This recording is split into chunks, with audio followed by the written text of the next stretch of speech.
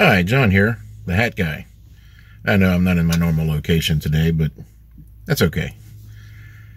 There's a lot going on in the world today, and we really need to be paying attention to what's going on. Pardon me, I'm just getting over a really bad cold, and my voice is a little off, and my throat is still a little weird. So my apologies for that. But three things have happened recently, two of which you've probably heard of. The third you may not have. About a week ago, during a church service at a church in Texas, somebody came in and decided they were going to shoot the place up. Clearly they were deranged by some way. This is a person that particular church had helped in the past on multiple occasions. But for whatever crazy reason, he decided he wanted to shoot the place up. So he came in, pulled out a shotgun, shot two people. However, he was taken out by somebody with a gun, a good guy with a gun.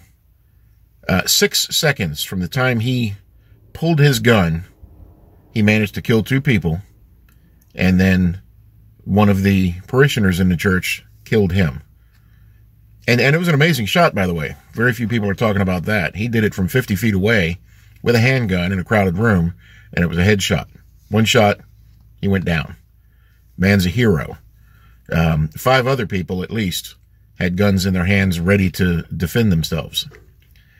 Now, the interesting thing about that is two things. Number one, the guns saved lives, saved many lives that day. But the Democrats are trying to say none of them should have been armed. They should have waited for the police. Well, if none of them were armed and they waited for the police, how many would have died in that church? There were a couple of hundred people in that church. A lot of people would have died. As it was, 3 people died. 2 innocent people, 1 was the shooter. And it happened in 6 seconds. If he can kill 2 people in 6 seconds, how many people is he going to kill in the 15 minutes or so it takes for the police to arrive? You're not thinking straight if you think the people in that church should have been unarmed. They should not have. And thank God they weren't. Another thing that happened, this happened in Iraq in the U.S. Embassy. A bunch of people went in, shot the embassy up, killed some Americans, at least one. It may have been multiple, I'm not sure. And they, President Trump responded.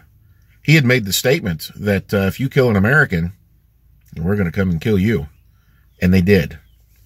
And in doing so, took out Iran's second in command.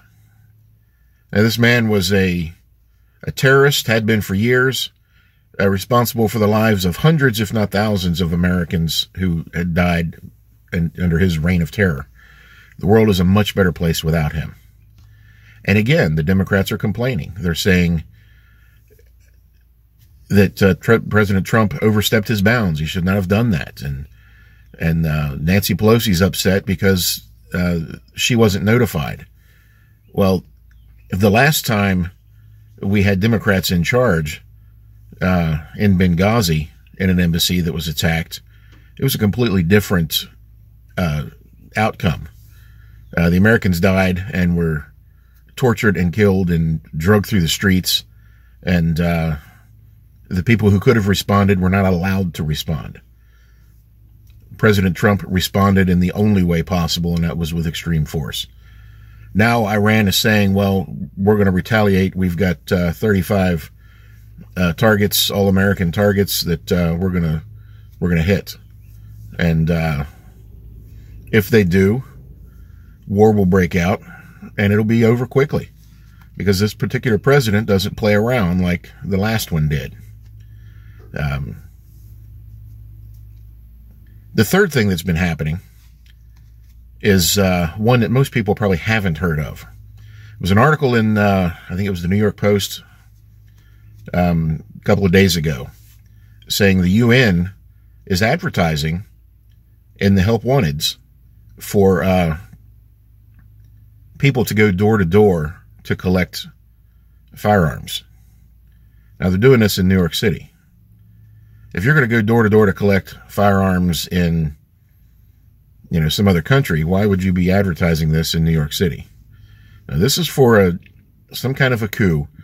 The left has been planning this coup for 3 years, and they've been active on it. The whole thing with President Trump's impeachment, that was the same thing. It's all the Democrats trying to remove him from office and restore their communistic utopia that they'd been building under President Obama. I think they're in cahoots with the UN, and this is part of either their main plan or a backup plan or something. At any rate, we need to watch them. We need to be careful with them. We need to remove them from office and do so in the way that this country was designed to remove people from office. And that is later this year, when election rolls around, vote every single one of them out of office. Start at the top. Nancy Pelosi has got to go. Maxine Waters has got to go. Schumer has got to go. All of these people need to be gone. If you can call yourself a liberal Democrat in today's world, and you think everything the president has done is wrong, you really need to rethink your whole life strategy here, because he's done nothing wrong. He's done nothing bad for this country. Everything he's done has been good for this country. Everything the Democrats want to do is bad for this country. And if you can't see that, you really need to wake up. And don't take my word for it. Go out there and study it yourself. Look this stuff up. Find out, what is really being said by who and what they really mean. And you might find out that I'm right. I'm John. I'm the Hat Guy. And that's my opinion. Have a good day.